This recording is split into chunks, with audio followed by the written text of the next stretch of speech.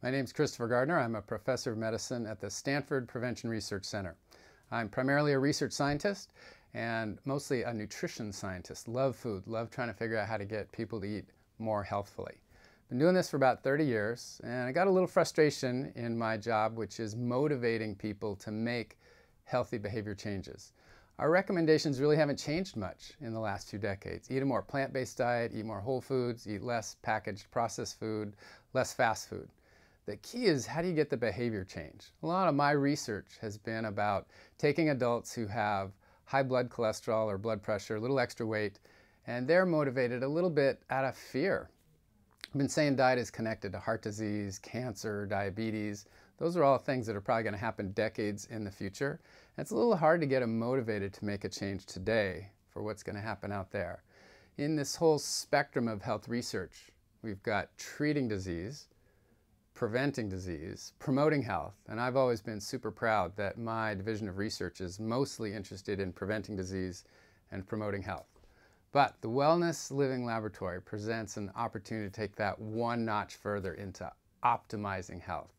So in terms of incentives for motivating meaningful behavior change around diet and what you eat, I love this idea of thinking, how vibrant could you be at the end of today? How alert and creative could you be next week and next month? Somehow this is flipping some of my study designs on their head and focusing much more on the here and now and wellness instead of some of the more shaky outcomes that are too far in the future.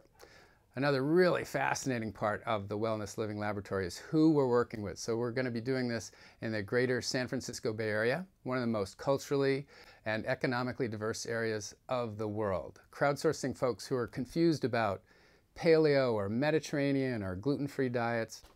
A lot of these folks are interested in dietary supplements and not sure what to take. So we would like to crowdsource these folks and engage them in the design of the studies, picking some of the research questions.